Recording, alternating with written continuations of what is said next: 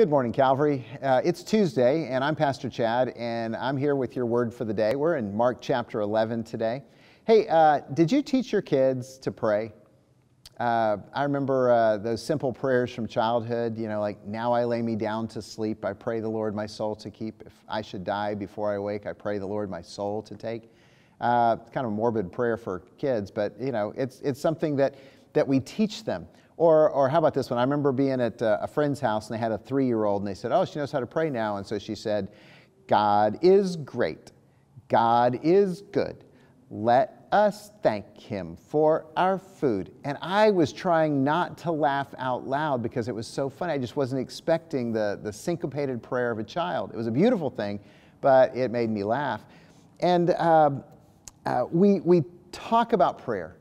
We teach prayer. We practice praying, and prayer is probably one of the most misunderstood elements of the Christian life. And part of that is because there's so much teaching on it, and you can take things out of context. Here's what Jesus said in Mark 11, beginning of verse 20. It says, and they passed by in the morning, they saw the fig tree withered away to its roots. This is the fig tree that Jesus cursed, if you look back a few verses earlier. And Peter remembered and said to Jesus, Rabbi, look, the fig tree that you cursed has withered. And Jesus answered them, have faith in God. Truly I say to you, whoever says to this mountain, be taken up and thrown into the sea, and does not doubt in his heart, but believes that what he says will come to pass, it will be done for him. Therefore I tell you, whatever you ask in prayer, believe that you have received it, and it will be yours. And whenever you stand praying, forgive, if you have anything against anyone, so that your Father also, who is in heaven, may forgive you your trespasses. Now, have you ever prayed for something and you didn't get it? Or you asked God to do something and He didn't do it the way you wanted Him to do it? I know I have. I mean, there's lots of times I've asked mountains to move and they didn't move. I've prayed for friends who were sick and they died. I prayed for children to be healed and they weren't. I've prayed for my team to win football games and they didn't. We pray for things and we don't get them, and we can blame ourselves because we say, oh, I guess I didn't believe enough. There's whole churches that teach if you just believe enough and you name it, then God has to give it to you. And I don't believe that's the case. So why can't we move mountains? Why can't we get our football teams to win?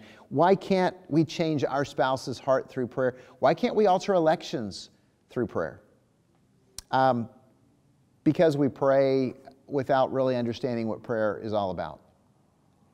If you reflect back on the Lord's Prayer, Matthew chapter 6 is one of the places it's recorded. That's the classic place. Jesus taught us to pray, saying, Our Father who art in heaven, hallowed be thy name. Thy kingdom come, and thy will be done on earth as it is in heaven. See, that's the heart of praying. It's not getting the stuff we want, because prayer is not some magical formula to make the world happen on your terms. It's not some magical incantation that if you say it the right way and you believe it enough, you're going to get whatever you want. That is not what prayer is. Prayer is crawling into your Father's lap and being held.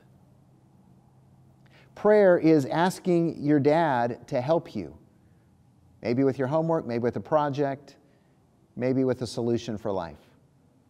Prayer it's a conversation with your Savior about your victories and about your defeats, and leaving that conversation with a changed perspective because you see things from God's vantage point. And prayer is inviting God to help you accomplish His will in this world, not your will in this world. See, that's the toughest thing for us to hear. Prayer isn't about manipulating God to get what you want. Prayer is about you submitting to God to do what He wants. What He wants for you and what He wants in this world, you to accomplish. It's agreeing with God that He's right and we're wrong and we're His servants. And when you come to God on those terms, it's amazing what He teaches you and how He changes you and how your perspective is altered in this world. So I'm going to encourage you to pray. I'm going to encourage you to pray because it'll change everything.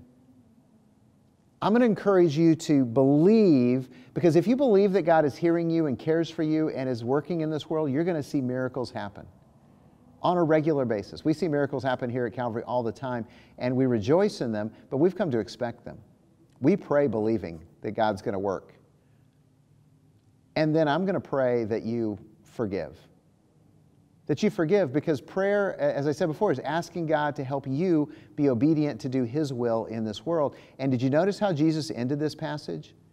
And whenever you stand praying, forgive if you have anything against anyone, so that your Father also, who is in heaven, may forgive you your trespasses. Remember when Jesus taught us in the Lord's Prayer? And forgive us our debts as we forgive those who've sinned against us, who've trespassed against us, those who owe us. Forgive as we've been forgiven. See, that's part of it too. And when we forgive, then God will rejoice in our obedience and work in our lives in amazing ways. So I'm going to pray that you can do that you can pray, that you can believe, that you can forgive, and that you can live in the celebration of God's grace, because He wants to have a conversation with you. God bless, and have a great day talking with your God.